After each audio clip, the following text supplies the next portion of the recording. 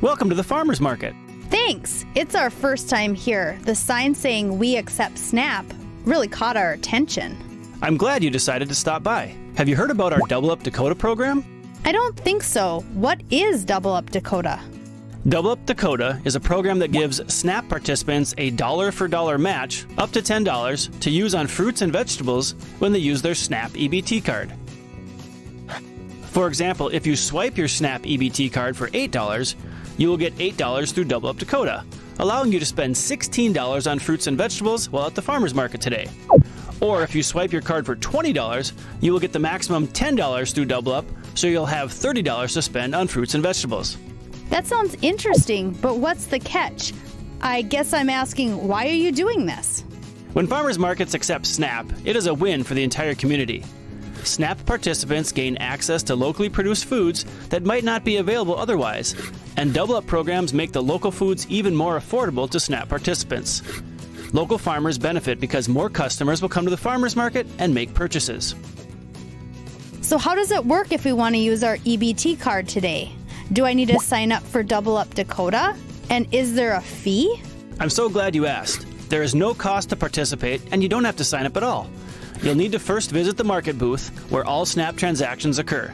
As soon as you swipe your SNAP EBT card, you will receive up to $10 in Double Up Dakota tokens to use at any vendor booth selling eligible items.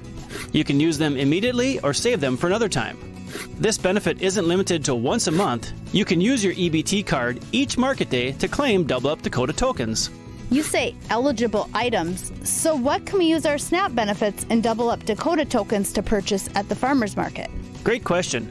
SNAP EBT cards can be used to purchase any food item that is meant to be taken home to be prepared and eaten, much like when used in a grocery store.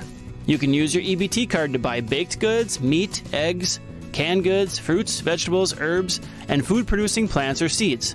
However, Double Up Dakota tokens can only be used to purchase fresh fruits and vegetables.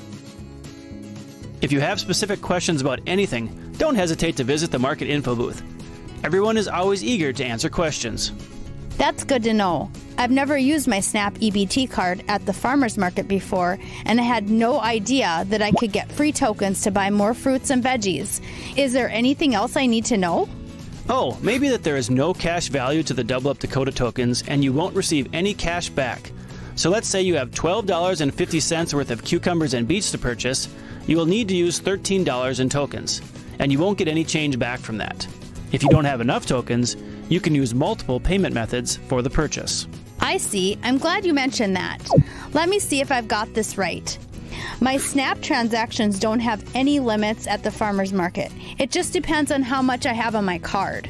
Also, I can get anywhere from $1 up to $10 in tokens through the Double Up Dakota program and can use as much or as little of the tokens as I want on fruits and vegetables. Sounds like you've got it. But be sure to stop by anytime with more questions. Will do. I really appreciate that you accept SNAP at this farmer's market.